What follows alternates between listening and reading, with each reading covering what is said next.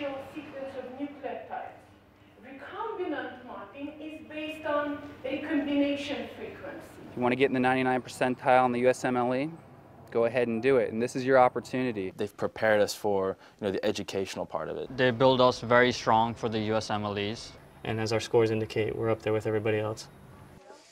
Down in Grenada, we learned a lot of the basic sciences and built this fundamental base of knowledge that we kind of build up upon in the clinical years. And I'm applying for residency in anesthesiology, and I did most of my 3rd and 4th year at New York Methodist Hospital in Brooklyn, New York. It has a lot of affiliations with some of the top hospitals in the United States and the United Kingdom. It sort of broadens your chances of getting residency once you're done. To be able to do my rotations in the States or the UK is a really big advantage. When I moved to do my clinical rotations for 3rd and 4th year, my plan is actually to go to the US and to experience that healthcare system for a while, which is not something I could have done if I was in a UK medical school. The bone that's missing here, that's really back here, is called the vomer. Cerebrotendum. This is the optic canal. Yeah. The ethmoid bone. I remember one night, just out of the blue, I'm looking through a heart and I'm like, wait, I'm really holding someone's heart in my hand. This is the inferior alveolar nerve, this is the middle one right here. Here's the muscle. I started with the Keith B. Taylor Global Scholars Program, and so I did my first 2 terms over at Northumberland University in Newcastle. You get the exposure to Europe and different types of practices, which is what the main aim was. Over the 4 years, I will have studied in 4 different countries, which friends of mine that are in medicine in Canada, they're blown away by that. We have visiting professors from all over the world, from every university you can imagine. So with their experience, they tell us what's the most important issues affecting their countries. Anytime you want appointments with professors, they're way more than willing to help you out. I've gotten so much FaceTime with PhDs and MDs, and I don't think I would be able to get that in America. The faculty and the administration were almost like my family. Like, I still communicate with them now. I talk to them on the phone. V3, mandibular division. Oh, maxillary. Mandibular division. The anatomy lab is wonderful. Lecture halls are fantastic. They're stadium seating pretty much. The acoustics are great. Everybody gets a chance to see the professor. That's everything I expected and more. Big classrooms that had all your accommodations, wireless internet everywhere. Retention. What we can tell is from the creatinine clearance, we can tell it's a light GFR.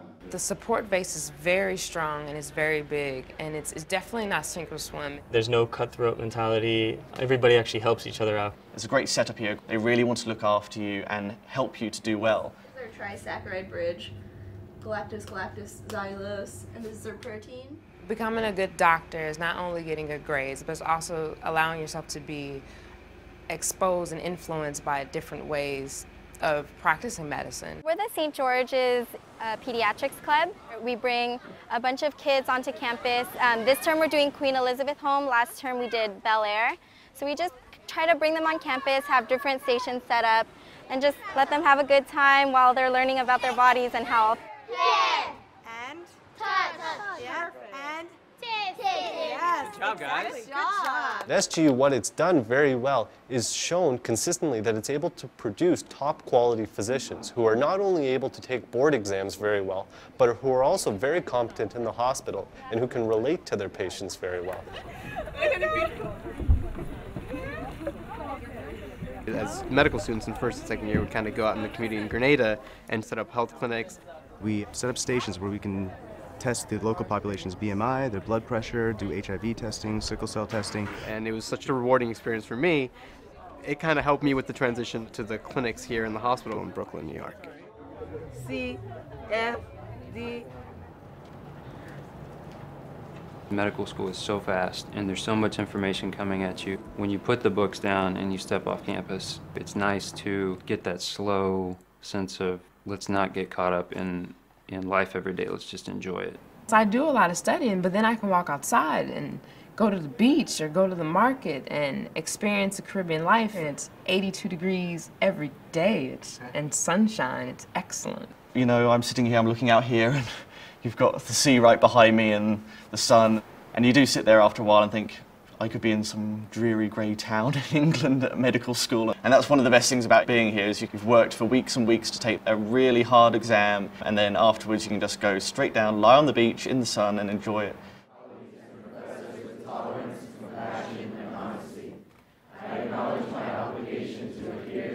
White coat ceremony is usually done the first term, first week. So it's like, it's the starting process and the doctor making. Now you're entering a new phase and it's like, I'm finally here, it's medical school and everybody's really pumped and ready to go. And it had a very big impact on me, I think.